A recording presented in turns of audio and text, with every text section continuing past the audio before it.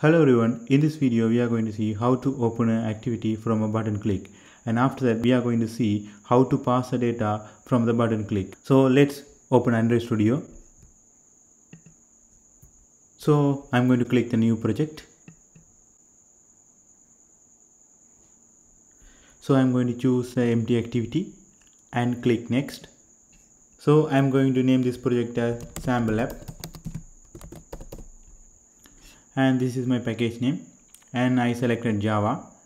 So this is my minimum Android version, and I just click finish. So you can see our project loaded successfully. So I'm going to click this one. So you can see in the layout, so activity underscore main.xml, right? So this is our UI. So this is a Java class for that specific UI, right? You can see in this set content view, we can able to see the name of the activity underscore main.xml, right? So now I am going to create a new activity. So I am going to right click this one, new. You can see activity, right? Here empty activity. So I just click this one, and I'm going to keep the name it as it is, the activity name called main activity 2. So I just click finish. So now our main activity 2 is created. So I'm going to the main activity. So this is a first class which is created by Android Studio. So I'm going to navigate to the main activity 2, main activity 2. So now I am going to the main activity. So this is the hello world, right? So you can see there are one view, right? That's called split view. I just click the split view, and you can see this is text view. So I'm going to delete this one. So I'm going to create a button. You can see button, right? I just hit enter. So here there are two options, right? Match parent and wrap content, right? So if I give match parent, that will take entire width, right? So just see, if I give match parent, that will take entire width, right? So if I give match parent for the height, that will take all the screen. So I don't want like that. So I just give wrap content and wrap content. So if you want to customize your buttons, you can give like 100 dp. So dp mean density pixel. So 100 dp like that. So this is pretty good, right? So I just keep it as it is. So after that I want to set one ID. So this ID is unique in the UI elements. So you can see ID start with at plus ID, right? Then I am giving button underscore 1 ID. So this is done. So after that you can see there are no text inside the button, right? So I just going to give a text Android colon text, right? So this text I am going to type click me. So after that you can see there are one errors, right? So that's because you can see this is inside the constraint layout, right? If we sit inside the constraint layout, we have to set. So I just right click here, and you can see there are center, right? I click center vertically. You can see that's arranged properly, right? So I right click again and center horizontally. Okay, now it's done. So now I am going to the main activity. So inside here I am going to declare our button. I name it as button 1. So you can see there are one red line, right? This is showing the error. You can see in the import there are no button library is imported, right? So in order to import, if you are using a Windows, you have to give Alt Enter. So I am using a Mac, so I just keep over the mouse, and you can click this one as well, but I am going to use the keyboard shortcut. So I am using a Mac. I just click Option Enter. So if you are Windows user, you must have to use the Alt Enter. So I just click import class. You can see after I imported, this library is added, right? So inside this main activity you have to make sure there are two curly braces right? So what I am telling is inside this onCreate method, so I am calling this button. I copy this button and paste it here, right? So I just type find b by id, that is enough, right? r dot id dot, r mean resources, right? Inside this resources id, and the id which we gave it here, right? That's called button id, right? Button underscore one id. I just copy this one and going here and paste it. So this is called casting. So if you want, you can put like this.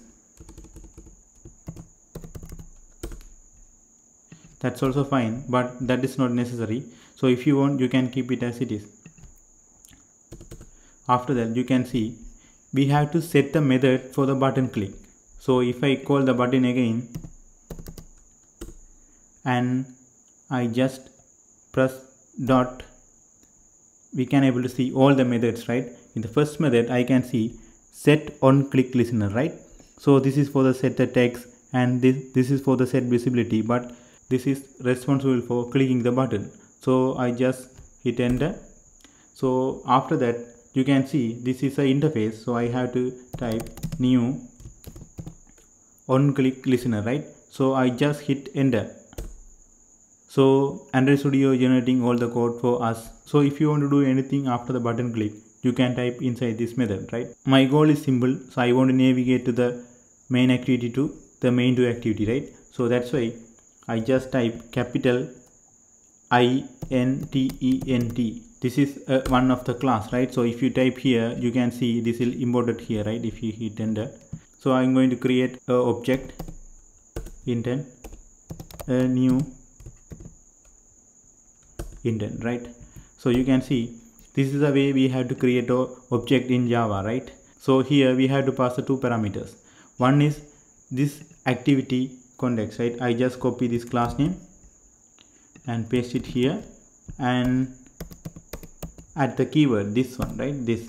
So after that, the second class which you are going to navigate, right? So if I go to here, I just copy this class name and come back this code and paste it and add class. So after that, you can see, so this intent contains the data of this activity and next activity, right? So after that, we have to start the activity. Start. You can able to see, right? Start activity, one of the method, right? M means method. So we have to pass the intent object, right? I just hit enter. So here we want to pass this intent object. So I passing this intent object, and that's all. So you can see what happening here is, so I just declare the button and initialize the button. So after that, so I created method for the button click. So inside this method, I am calling this start activity method, right? So in this method, I am passing one parameter, that is an intent object. Here I am passing the main activity, and after that I am passing the second activity, right? So you can able to see our second activity, right? So this is our second activity UI. So I am going to drag and drop one text here and right click, center vertically and horizontally. Okay, so I'm going to name this one as second activity. So now I want to run my code. So I just click this button to run the app. So you can see if I click the click me, that will navigate to the second activity, and if I press the back button, that will come to the previous activity. But if you want to go to the activity and don't want to come back, just add this line inside this method, right? That's called finish. So if you finish this one and I just click the run method again,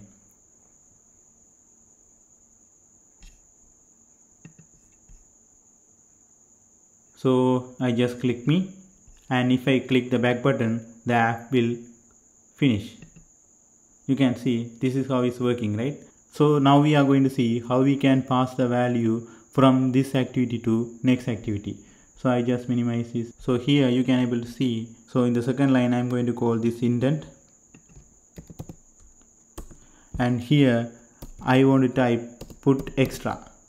Here I want to pass a string, so I just pass this string. Second, I want to pass the value, right? So here I just declaring one value here, string value equal hello.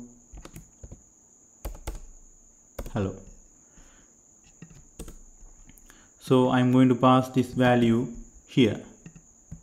So in the second activity, I'm going to get the text and show it into this text view, right? So I'm going to declare this text view. Text view. Inside this one, I just call this text view and find view by ID, and here r.id. So I want to pass the ID. So this is our text view ID. I copy this one and paste it here. That's all. And here I want to get the value from the previous activity, right? So in order to get the value from the previous activity, inside this second activity, I just type get intent. So after I'm going to get intent, I just type get string extra. You can see get string extra, right? This one.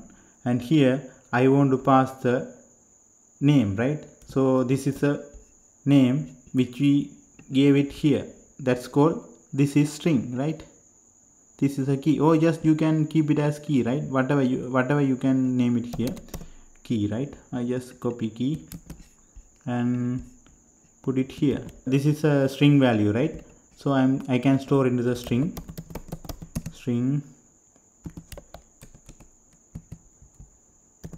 text. I store into the text, and so I'm going to check if text not equal null, which means sometimes if you don't pass any value here, I mean if you don't have any methods like this will crash, right? That's why I'm checking this text not equal to null. Then I am calling this text view, right? Then text view have some of the public method, right? I just set text, right? You can able to see, right? Small set text, right? So I just call this one, and here I want to pass this text. I copy this one and paste it here. So now I am going to run the app again. So I just click the click me. You can see hello, right? So again go to the main activity. I just change the text as hello there. So this is working fine, right? And thank you so much guys. So this is my YouTube channel. So I am uploading good videos, right? So in the Android and JavaScript and game development and some of the fun projects. So how to connect a physical device through the Wi-Fi, and a lot of amazing videos I am publishing nowadays. So if you like to learn Android, please subscribe my channel and stay tuned. Thank you so much.